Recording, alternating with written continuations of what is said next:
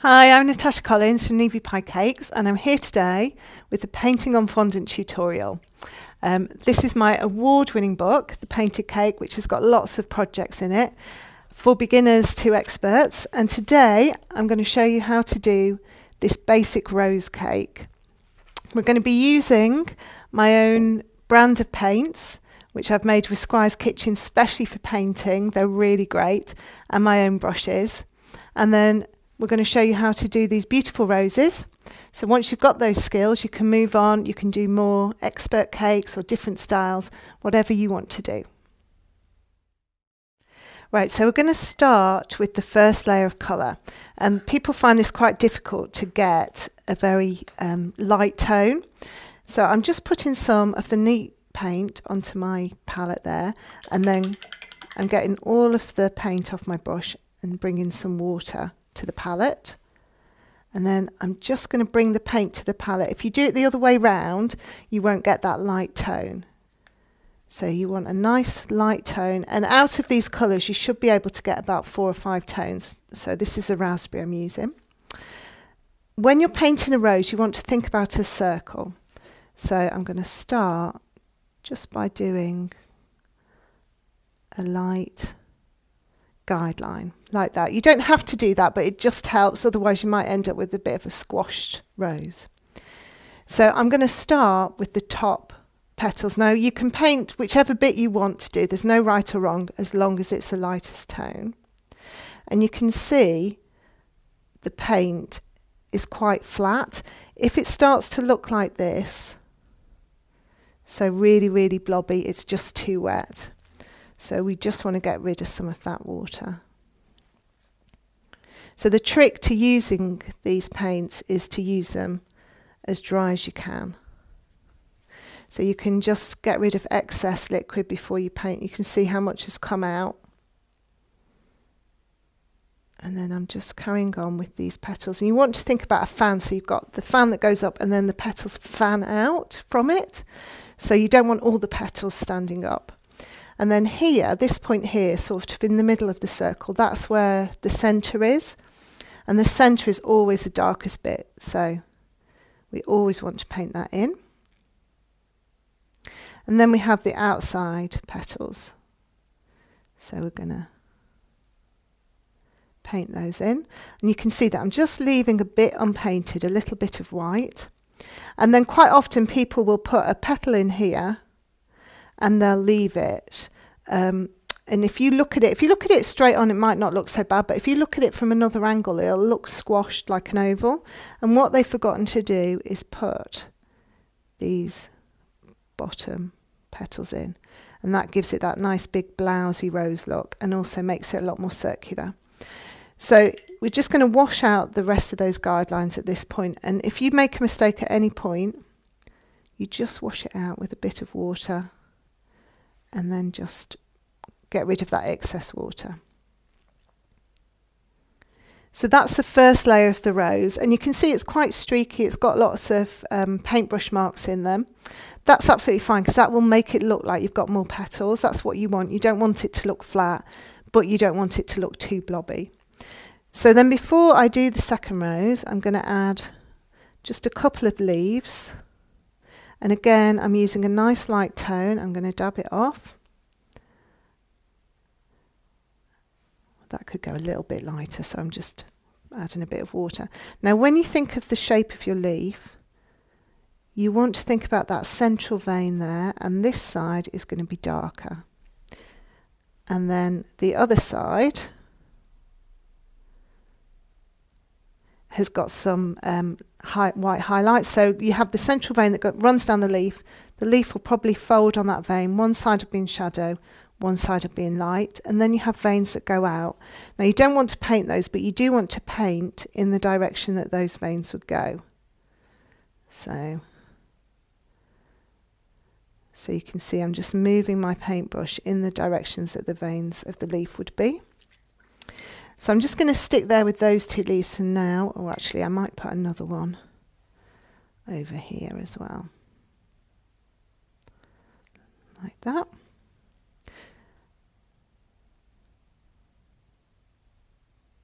There we go. And then I'm going to do the next rose. And the next rose, this rose we're kind of looking at it side on. The next rose, it's almost like we're looking at it straight down. So the centre is going to be kind of the central point, I suppose. So again, we're using a light pink. I'm just doing it a little bit darker than I did with the first one, just so that you can see the two different roses. So again, I'm using the raspberry colour. And you want to paint right up to these elements. What happens sometimes is people paint like this and they leave a white line between all the elements, but you want to make sure you go right up, paint around it. So again, we're thinking about a circle, but you don't want it to be too circular. You still want to get that petal shape in. And then the centre of the rose will be here. So don't forget you've got a bit of the rose going behind that. And again, that's going to be the darkest point. So there we go. So you can see that I'm adding the petals in now, and I'm kind of making a shape like an arc. So it's thin at the ends, and then it goes fat, and then it goes thin. You don't want to be making just straight lines. It wants to have a bit more of a shape to it. And it's going to be darker here where the elements overlap. So where one flower's on top of another, underneath you'll get more shading. So you want to make that a bit darker. And then this area a little bit whiter. So now I'm going to do some little forget-me-not flowers. I'm using the Bluebell colour, and again, so with all of these colours, we're watering them down to get that light tone. And these are little 5-petal flowers, and you want each petal to be a little bit round on the edge. And then really, really important, don't paint in the middle. You don't want them to join up and meet. So we've got some of these, and again, I'm painting them right up to the edge. So while I'm just painting these, I'm just going to tell you about the brushes which you want to be using when you're painting. You want to be using a synthetic brush. So if you're used to painting watercolours, you'll have used a sable brush or a natural bristle, because they are the best brushes. But unfortunately with this technique, because everything's so sticky, the paint and the fondant obviously is sugar, so it's really sticky, a natural bristle brush will just splay immediately. So definitely get a synthetic brush, but make sure it's a nice fine synthetic brush. Some bristles are a bit hard and bristly, so you want to make sure that it's fine. And then when you finish using them, wash them with cold water, never use hot water, and then just roll them in a little bit of washing up liquid. Just roll the top just with that kind of movement. Pull it back to the point and then leave it overnight or until you next need it, just making sure that you wash out the soap before you use it again, and that will help prolong their lives. Right, so I've done that. I'm going to add a little bit of purple to that, or it's called grape, just to get a little bit more interest in the colour. We don't want it to look too uniform, so I can just paint over a few of these with the grape. So while it's still wet, the colours will blend in, which is fine if you're doing something like this, but to get the kind of layer of tones, you want to leave each layer to dry. And with these paints, they should dry in about 10 minutes. If it's taking a lot longer than that and you're not anywhere particularly cold, then you've probably used too much water. So 10 minutes per layer to dry. Okay. So that's my grape. So now what I'm going to do is I'm just going to fill in a few more leaves. I'm going to add a different coloured green, just to give it a bit more interest. If you use the same green on a bunch like this, it can get a little bit boring. So just a little bit of this lighter green again. Got my vein like that.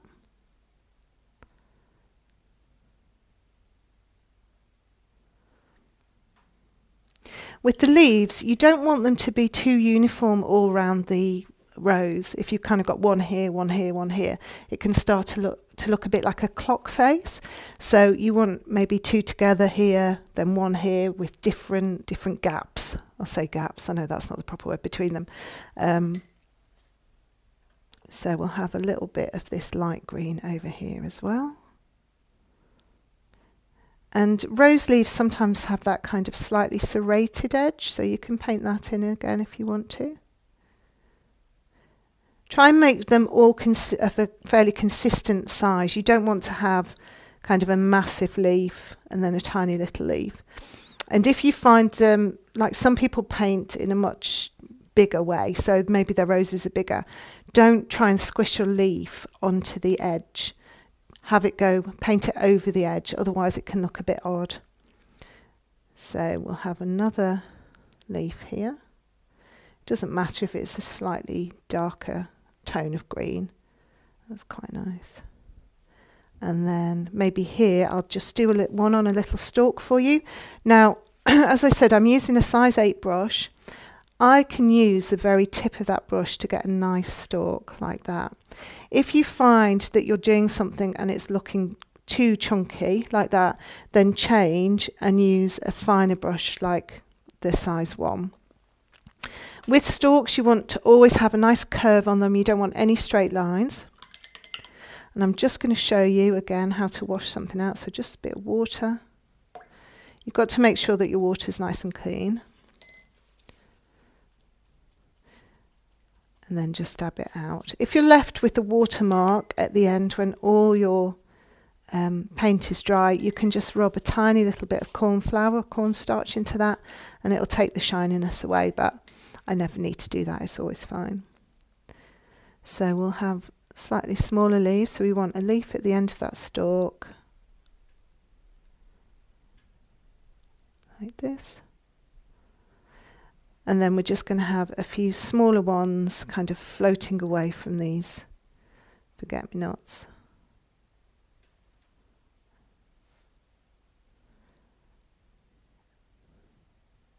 Like that.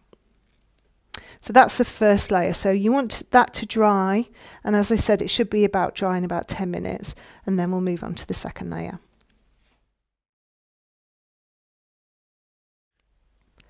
Right, so I'm going to show you how to do the second layer now. So it's basically a similar way that we did the first, but we're just using darker tones. So just slightly less water, and you want it to be dry. So if it's a little bit tacky, that's fine. But if it's too wet, what will happen is when you paint, it'll lift the colour off and you won't see the tones. So for the second layer on this rose, I'm stepping down about 1 centimetre and I'm going to mirror the marks that I made at the top. So if you can see the difference in tones, that kind of step, that's what you want. If you stand away from it and you can't see any difference, then you need to darken up your second tone. But sometimes you might have done your first tone a bit too dark and that's why you can't see it. So you might need to use a lot neater colour. So again, like I said before, we've got the centre here that's going to be the darkest bit. Then we're just going to add a few bits. So what I normally do is I choose one side of the rose to be dark and one side to be light. It doesn't matter which, because you get light sources coming from everywhere. Just as long as you make that kind of distinction, it'll look good. So we're not going to add too much dark on that side. So that's it, that's the second tone, because you see that the next tones are a lot quicker to do. They don't take as long as the first, because you've got your shape, it's just adding to it. So for this rose, because it's a little bit darker, obviously I'm going to need a lot darker tone. And again, that darkness wants to be in the middle. Now make sure, quite often with this kind of rose, people then cover up all that first tone. You want to make sure that you see both. You don't want to obliterate it. But again, coming right under here, and we're making this quite dark, so that you can see where the two roses are. So I'm just going to put just a tiny bit of that colour on this side of the rose, like that. There we go. And then I'll do these little flowers. So again, a darker tone.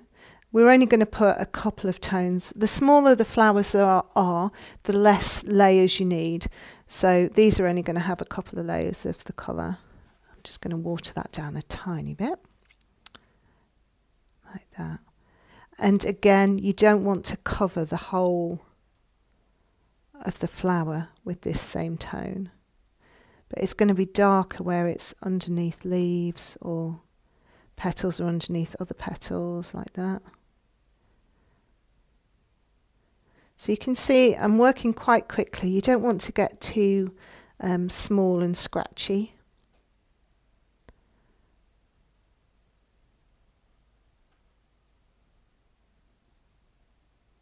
Like that. And then some of the grape.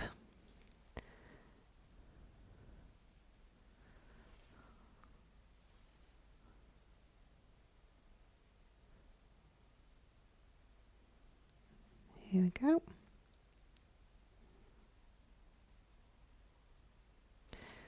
Like that.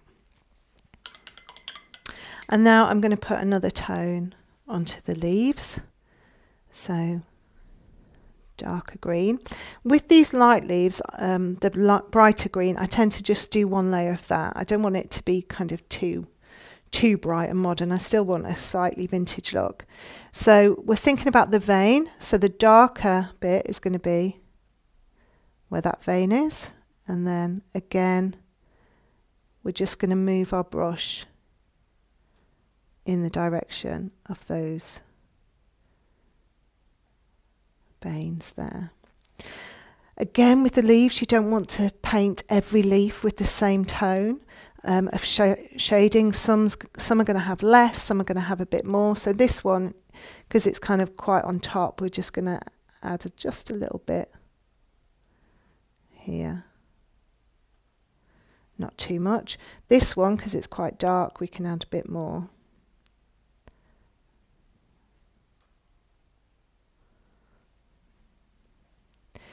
And then here just a little bit.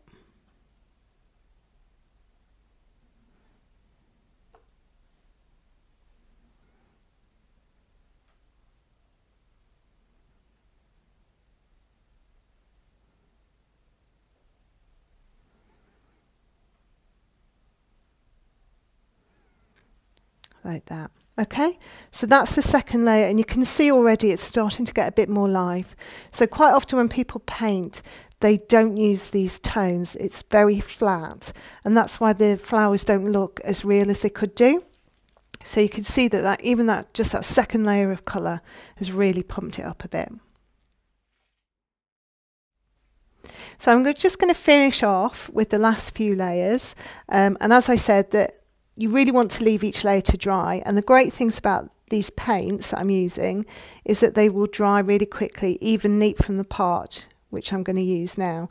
So other paste colours, other paints tend to be made with glycerin, and so they go a little bit sticky and they'll stay a bit shiny, and some of them don't dry for even 24 hours or never. Some of them never dry, they just stay tacky. But even straight from the pot, this should dry 15-20 minutes. The layers where you've added water will dry in about 10 minutes, but straight from the pot, 15-20 minutes, and it should be totally dry. So it's my own range that I made with Squire's Kitchen, and that was one of the qualities of the product I was looking for, quick drying time, because otherwise, if you're having to wait hours for layers to dry, you're just not going to get through it. So I'm just adding, I've got some damson, which is a slightly darker pinky red colour that I'm going to use in the centre of this, because we've kind of used neat colour already. And again, I'm just leaving some of the previous tones like that. And then I'm going to add some white. So I've got the white here. Now I've tried other white pastes and they're just not very good, but this is great for painting with. It'll go on, if you want to use it on chalkboards, it's perfect. So again, you want to use it straight from the pot. Don't add any water to it or it will be too thin, you won't see it. So I'm just going to, where I've left that white, I'm just going to add a few highlights like that, and then a few here. It doesn't matter if it blends in a little bit with the colour, that's quite nice. Like that. So you can see that just adds another layer to it.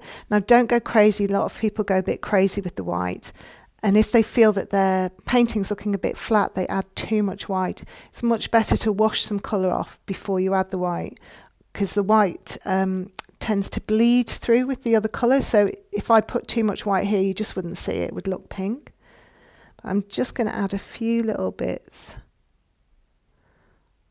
onto some of these. Again, you don't want too much, like that. And then I'm going to put a yellow dot in the centre of these little flowers. As I said before, with a lot of the colours, you can get 4 or 5 different tones just by adding more or less water. With the yellow, it's a bit more difficult, so I tend to use it fairly straight and then add an orange if I want another tone, but we just want the yellow for this. And you can see now, that's why it's so important that you've left that white gap in those flowers. Otherwise, you wouldn't see the yellow on top of the colours. So I've got some juniper somewhere. Oh, here, I've not opened the pot. Now, juniper is kind of a darker bluey green, and it just adds another element to the leaves. So just a tiny bit right at the edges, just to get that really, you want tones that go from white to almost black, and that's what this is giving us here on the leaves. A few little bits like that. So we're nearly done.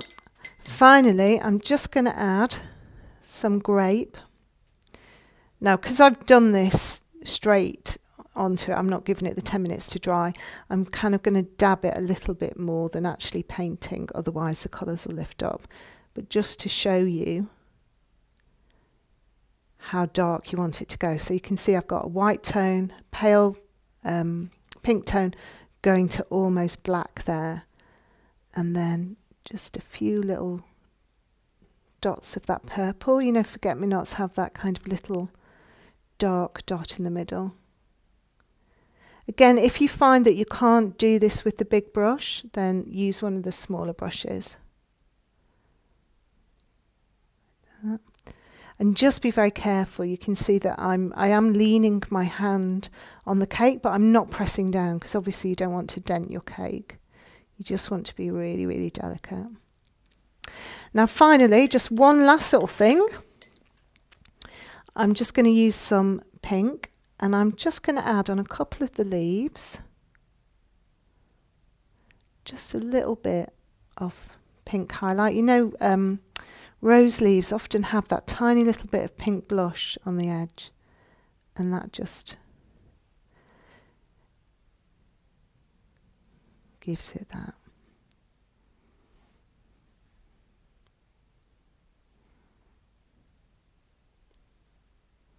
Like that. So there we go, there's our finished cake. As I said, it should be dry in about 10 minutes. I'm ready to eat.